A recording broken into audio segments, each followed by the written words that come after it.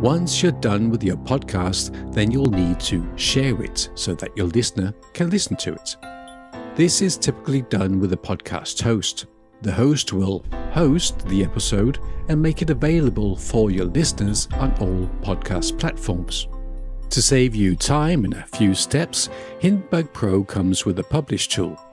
Here you can gain access to many of the most popular podcast hosts like Buzzsprout, Libsyn and Spreaker, and many others.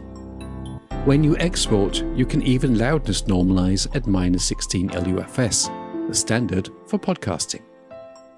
But you might also have a radio program. Here you can use the FTP publish and set the loudness normalization at radio broadcast levels.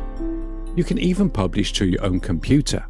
This might come in handy for making a backup or an archive. With the one-click publish, you can select all these targets at once and release your latest episode to all destinations with a single click.